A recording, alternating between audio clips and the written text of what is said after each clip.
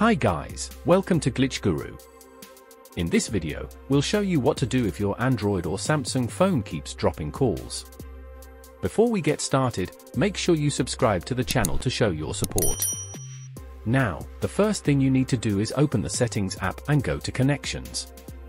Here, turn off the toggle next to Wi-Fi calling.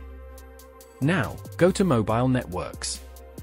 Here, tap on Network Operators.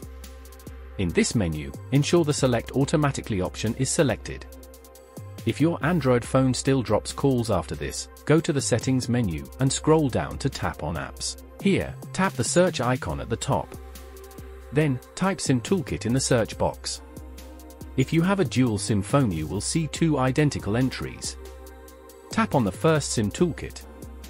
Now, scroll down and tap on Storage.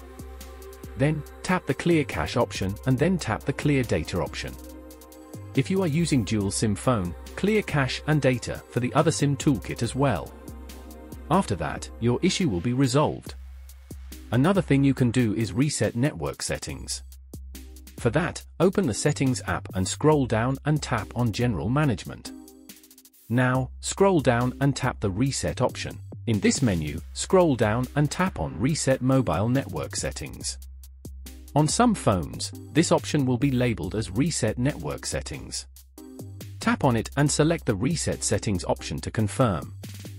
If nothing works, there may be an issue with your SIM card or carrier. Try ejecting your SIM card from your phone and reinserting it to see if it works. You can also test your SIM card with another phone if possible. If you experience similar issues on another phone as well, contact your carrier to have your SIM card replaced. If you have any questions about this topic, feel free to leave them in the comments below. And remember to subscribe to Glitch Guru for more tips like this.